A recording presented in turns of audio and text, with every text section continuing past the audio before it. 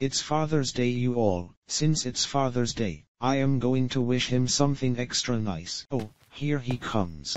Hello, Shawn. Do you know what today is? Oh yes, it's your big day. But I have no gift for you on Father's Day. It's okay, Shawn. You can still say something special to me or give me a hug. Love is a gift. Oh, I have something special to tell you though. Go ahead, Shawn. Happy Father's Day, you big stupid dick-sucking jerk-off. You are the worst father I've ever had. You always ground me for stupid reasons. You should be grounded. You suck dick. The end.